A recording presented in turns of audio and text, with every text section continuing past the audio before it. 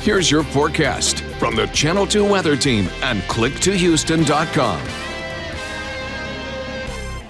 Very good Monday morning to you. I'm meteorologist Eric Brate. Satellite and radar composite not showing a thing over southeast Texas. We've got a nice day coming up. It is kind of breezy to start. The winds will relax a little bit, but temperatures will be going up as we head through the day today. Starting chilly in the 50-degree range, give or take. Some places waking up to temperatures actually in the upper 40s, but we wind up the day in the mid-60s, around 66 degrees for an afternoon high temperature.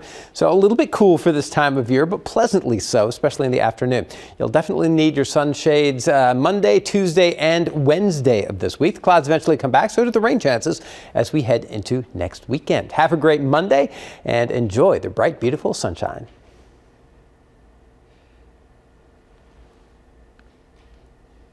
The what?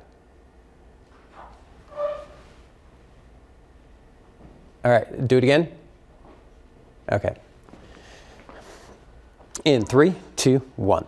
I'm meteorologist Eric Brate. Hopefully you're having a great Monday so far. Weather is going to shape up nicely. A chilly start, but a dry start. No clouds, no rain on the satellite and radar composite. As far as the forecast goes, we start out with temperatures close to 50 degrees at sunrise, and then we wind up in the 60s later on this afternoon. Some places starting out in the 40s, but you'll definitely need a sweater or light jacket just to take the edge off that coolness out there. But the bright sunshine will feel good today. Even though temperatures a little off where we should be for this time of year, still a very nice day. Cool starts through Wednesday, and then we start to get a little bit of humidity back here, more clouds, a chance for rain actually beginning as early as late Thursday, but that will continue on and off into the weekend. Certainly not a washout by any means, just keep an eye to the sky. Most of us stay dry each day. Have a great Monday.